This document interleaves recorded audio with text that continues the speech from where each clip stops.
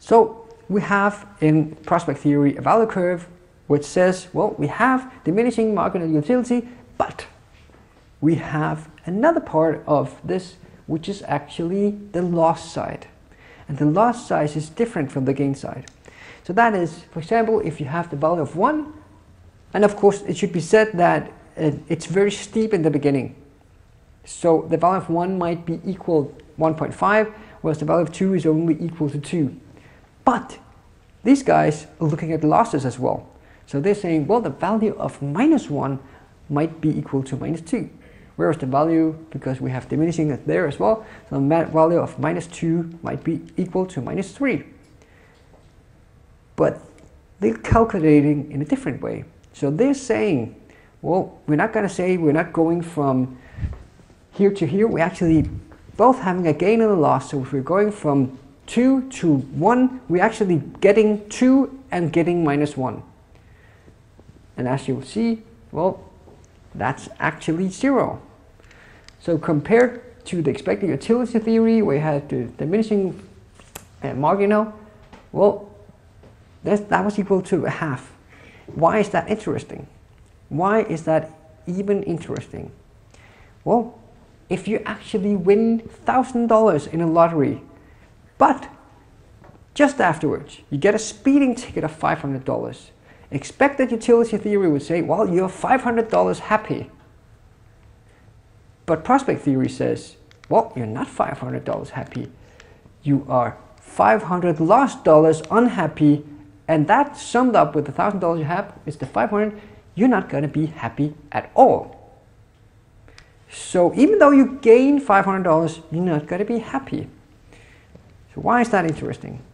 Well, it's not only true for money. We're going to try to spend a lot of time avoiding losses. For example, with bad emotions, we're going to try to use more time on avoiding bad emotions than trying to seek out good emotions. Because bad emotions seems to be worse for us than experiencing good emotions. So as we say here, well, they're going to try hard to escape bad moods, then you try to prolong good moods. And they remember bad moods longer than good moods. And of course, somebody claims that we've got to have one bad emotion equals 5 good emotions, and so forth. I don't know if that's true. So how can we use this in influence? Well, first of all, if we have to sell people something, for example, well, they're going to lose something. They're going to lose money. So if we have different fees, we have different small losses, well, you should actually try to pool them. And why so? Let's look at the math. First of all, as you'll see here, the loss is bigger for 2 small losses than it is for 1 big. So if you want someone to accept many small losses, just frame them as 1 loss. This is 1 loss. We call this the integration, and it helps credit cards to be acceptable. Like they kind of sum it all together. So let's have a number example. If you have the value of -200 is -2, minus of 400, value of -400 is -2.8, value of -600 is -3.6. Well, as you will see, it's a lot worse because you will feel if you get the losses two times. The small losses, it's still $600 you're losing, for example. But the feeling of the loss, if you first lose 200 and then 400, is going to be worse than the feeling of losing $600 at once. So here, for example, the number example gives us -4.8, which is a lot worse than -3.2. Well, the other way around is true as well. You should not wrap your gifts. You should actually separate gains.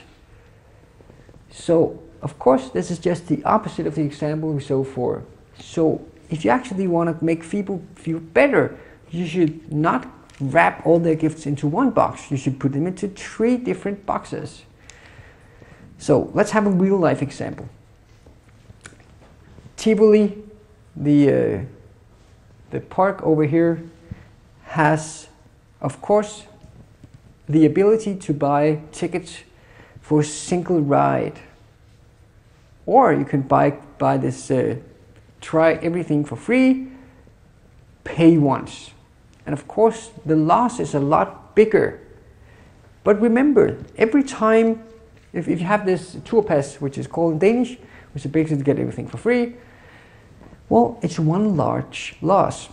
So you will get one large loss in the beginning of this amusement park start, and then you feel happy.